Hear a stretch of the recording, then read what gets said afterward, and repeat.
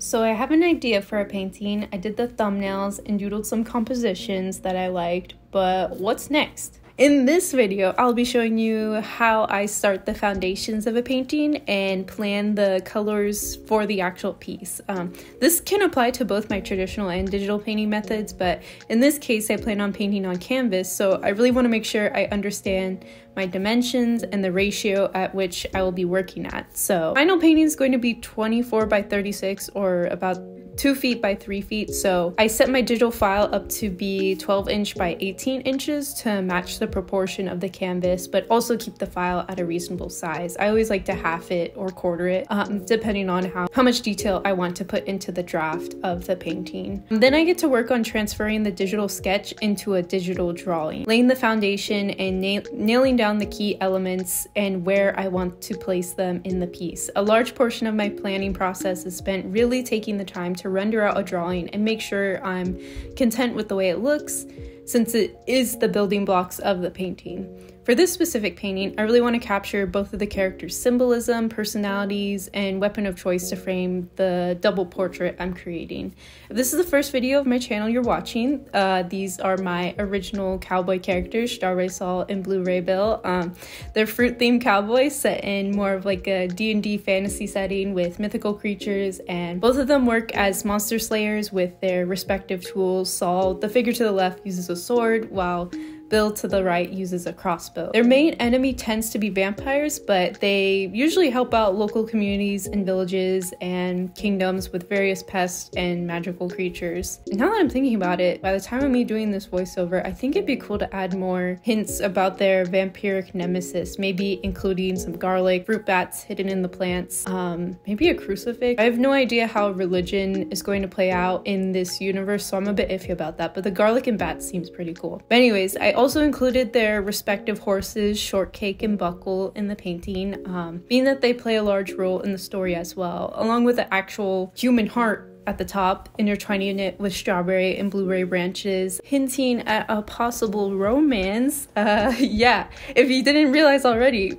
Bill and Sol are boyfriends basically, but not necessarily right at the start of their story. They actually start out more like enemies to lovers type deal, with Sol's constant teasing and goofing around, annoying Bill, along with some other plot things that initially made Bill resent working with Sol. But yeah, anyways, this painting really shows hints about their world and who they are in it and their relationship to one another. And I won't divulge any more into their backstory until I make like a whole dedicated video for each of them and have more of their story solidify. I guess you're gonna have to subscribe and maybe follow me to figure out more about their story in the future. Also, I wanted to mention real quick that as I'm drawing and painting this, it's good to flip your canvas horizontally, because I forgot to switch and like mirror the canvas to make sure I wasn't missing any mistakes, and I realized I didn't really like how Bill's face was and how his hat was turning out. So make sure you're continuously going to like I think it's the adjustments or something like that, or transformation tools, and flipping your canvas. It really helps in catching some like easy mistakes you could fix in like 2 seconds. Anyways, as I'm drawing and planning things out, I really wanted to nail how the plants were going to look, and I pretty much saved them for last because I wasn't really looking forward to rendering those out, because it was gonna be complicated and they were gonna be like intertwining, and I was gonna have to use a lot of reference photos, and I just didn't want to do it. But I just sat down and I did it, and I was referring back to the previous studies I've done in other videos in my sketchbook, and looking back at my Pinterest board and really nailing down how I wanted those areas of the paintings to look, so I wouldn't be freeballing in the actual painting process. But yeah, so I had that all sketched out for the thumbnail. Everything is situated just with the lines and the sketch, and everything is placed how I want it to be. And this is just a basis. I may end up removing things or changing things in the actual painting, or transferring to the canvas when I'm like actually drawing on the canvas and painting on the canvas, but it's just a good basis and to keep things correct and just a strong structure to build upon. Onto coloring. For particularly large pieces like this, and especially traditional ones, I really like to figure out what the general like family and color palette I'll be using will look like, so I don't have to waste a bunch of paint on repainting colors and figuring out the palette through trial and error and relying on luck to just get me through a painting.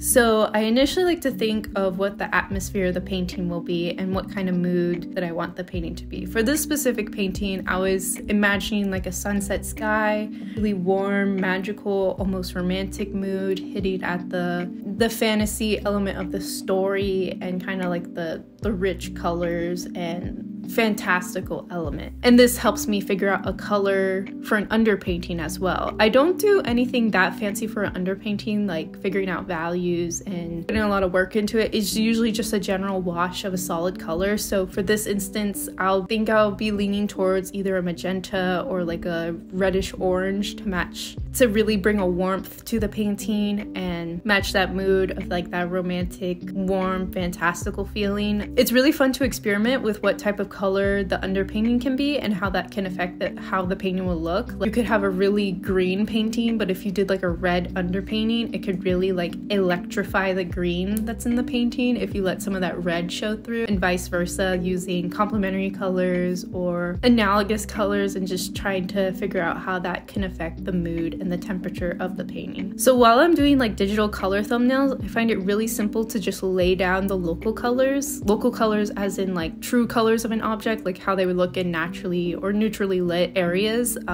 So like I have a plant that's on my desk, the local color of that plant is like green basically. So I would like paint each aspect of the painting in their like basic color. And then in post like correction tools, I'll use in Clip Studio Paint to change and adjust them as I go.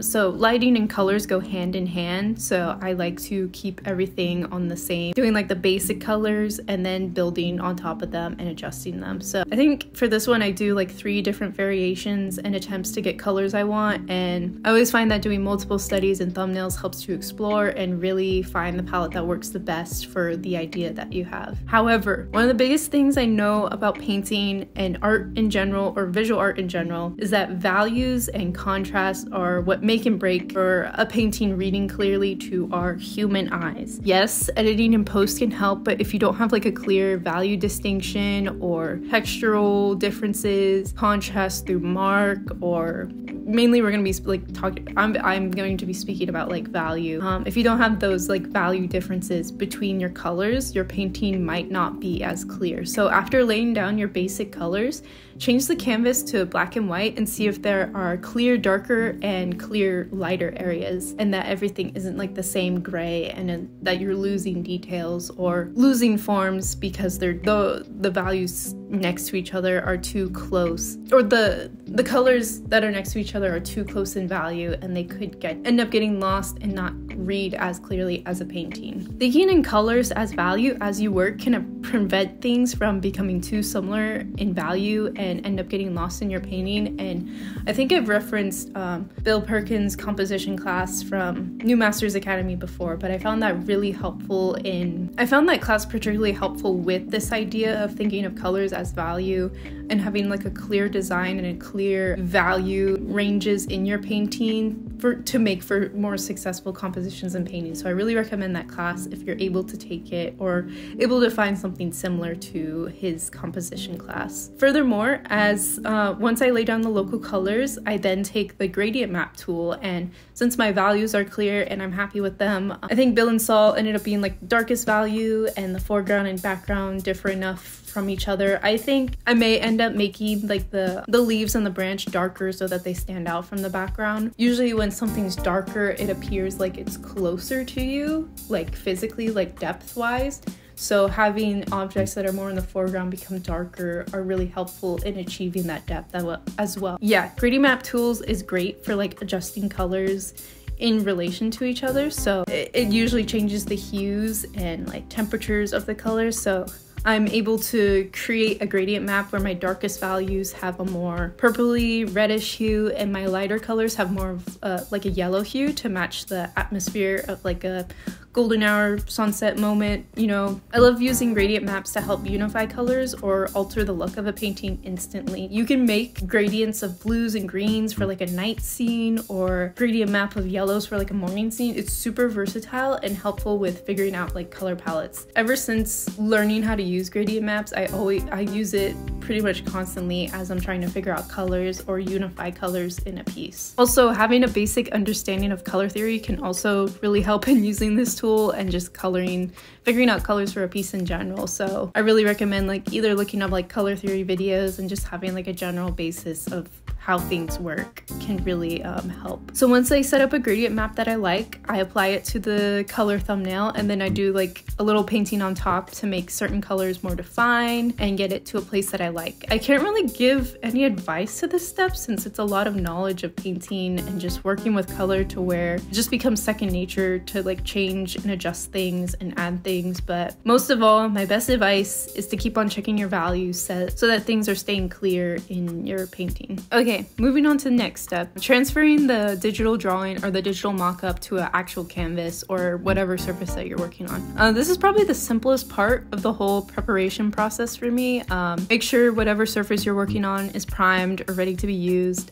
For canvas paintings, I usually do like 2 to 3 coats of gesso to prime the canvas. Even on top of like pre-gessoed canvases from an art store, I still like to get like a couple more coats in to make it a really nice surface to paint on, and sanding between layers to keep things smooth. This just allows for an easier surface to work on with paint. It's smoother and paint applies more evenly. Moving on, I start to prep my digital reference for transferring the drawing to canvas. I basically make a grid version of my drawing and make a matching grid on the canvas, and then follow my digital reference and just match the drawing. It keeps proportions intact, and I don't have to worry about the drawing changing too much during the conversion to canvas. You can also use a projector or transfer paper, but since it's such a large canvas and I don't have a projector, we're just gonna grid it out. And this is what I did for my strawberry salt painting from last year. I just gridded out and had a whole plan in Procreate, and then put a grid on top of my Procreate drawing and just used that as a reference. So first, I put a grid over my Clip Studio Paint canvas. You can also do this in Procreate and Photoshop. So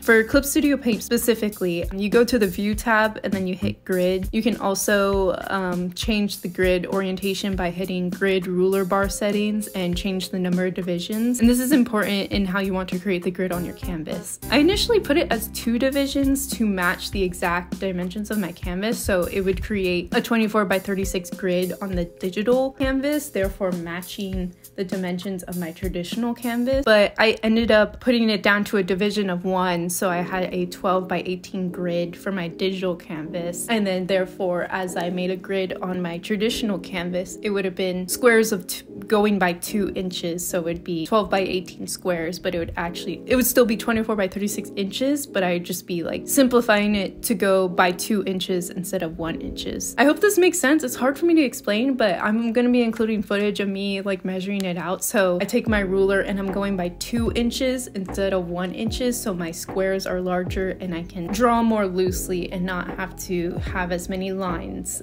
from the grid. And then be aware that the divisions really depend on how closely your digital canvas dimensions match your physical one.